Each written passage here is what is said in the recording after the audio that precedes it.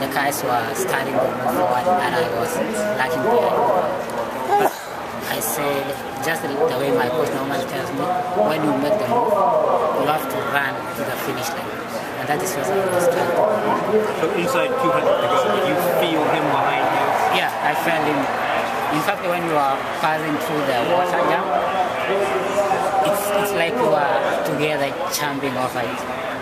But when I just felt that somebody was falling behind, at first I thought maybe it was my legs that were still on the water.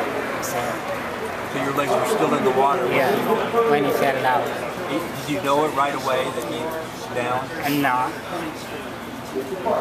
When did you realize that he was in? I realized that he was not still following me.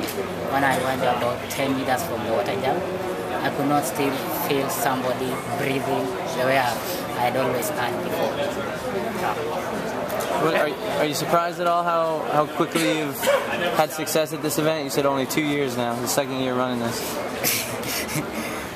Last year I was in nationals and I ran until there were 2 laps remaining.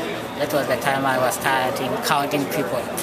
And after I realized that I was number 8 and All-American is up to number 8, I was supposed to be there or remove somebody to be an All-American. And after counting and after realizing I was number 8, I had to do something and I became top number 6. And I was satisfied with it.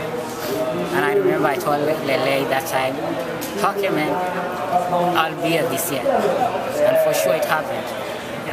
How do you feel? I mean, you came in, your PR was right 8:37. Now you've run 8:21. I mean, it's a big improvement. When I came here, it was 8:07.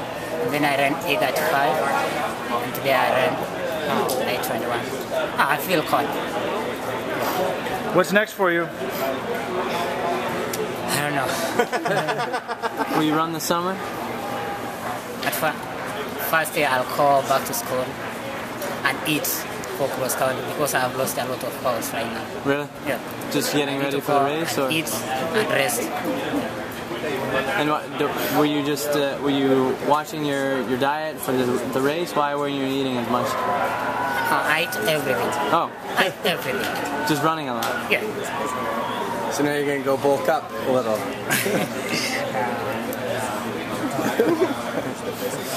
All right. Well, nice job out there today. Congrats on the time. Thank you.